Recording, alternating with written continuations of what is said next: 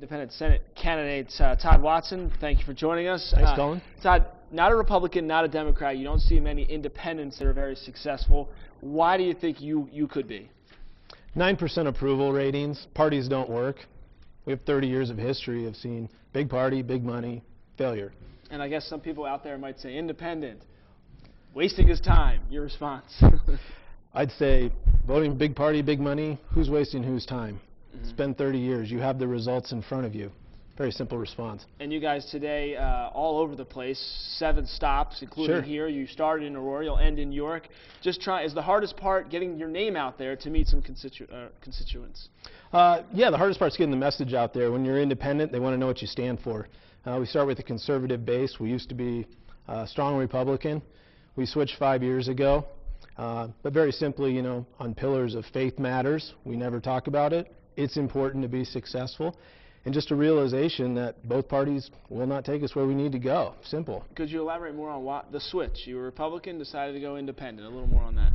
Faith-based. When I saw the leaders and the testimonies they were making on their opinions on faith, didn't really resonate what I would call a traditional message. And you know, a personal belief is God's going to determine the fate of our country, and we might as well recognize that and declare that. It's important. At this point in your life, what made you want to start a political career like this, heading to Washington possibly?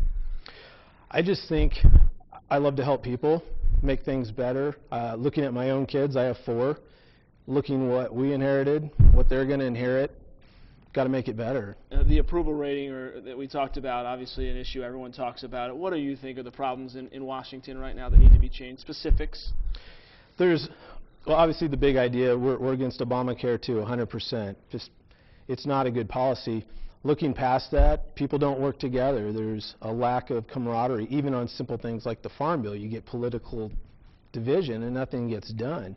So simple issues getting, you know, not being addressed is a problem, and then they can't get through legislation to handle even the most basic of issues. So we're not taking on judges. We have the Senate not looking like they're a strong Senate. They're a pawn if you're in the party of the president. So we need the Senate to return to a strong, independent organization again. All right, we appreciate your time today. And real quick tonight, you'll be in York. Whereabouts if people want to come out? We'll be at Chances Are tonight. Oh, okay. Some good food there. Yeah, we got some good food coming, so we'll be there. All right, thank you so much for joining us. Thanks, Colin. We'll be right back with a look at your final forecast.